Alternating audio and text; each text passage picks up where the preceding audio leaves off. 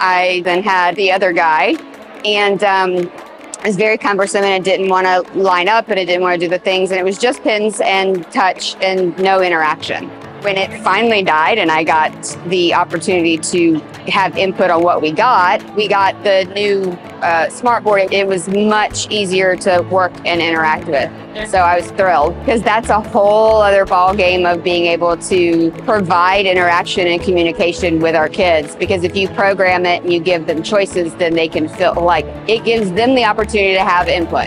So that's a really good thing, and make choices and interact with the rest of the class.